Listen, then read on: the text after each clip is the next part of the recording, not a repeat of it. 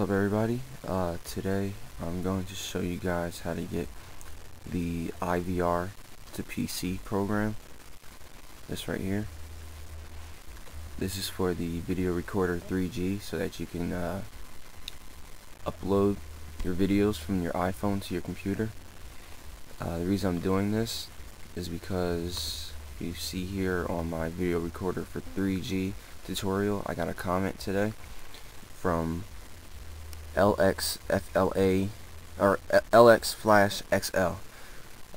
They said, can you please find me the link to the program that allows you to upload videos to your computer, because I can't find it.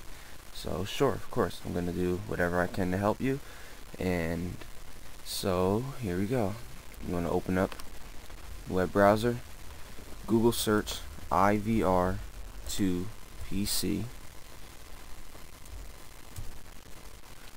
and as you can see, this is in like some different language, whatever. I think it's like Taiwanese or Thai, whatever you call it.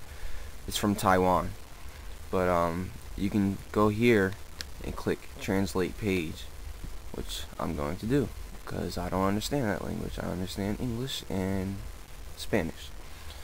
So once you get there, you can see some of it's still in that that language, but all you have to do is scroll down about halfway down the page and you'll see this iPhone video recorder to PC transfer. Go ahead and click that link and it starts to download a zip file.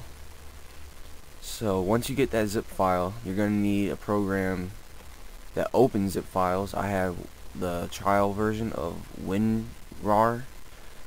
You can just go to download.com, search WinRAR, WinRAR, and download that trial version.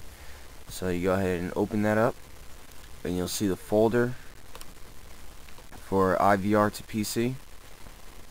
You can just put extract to a specified folder.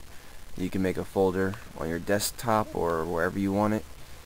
So we'll have new folder right there. So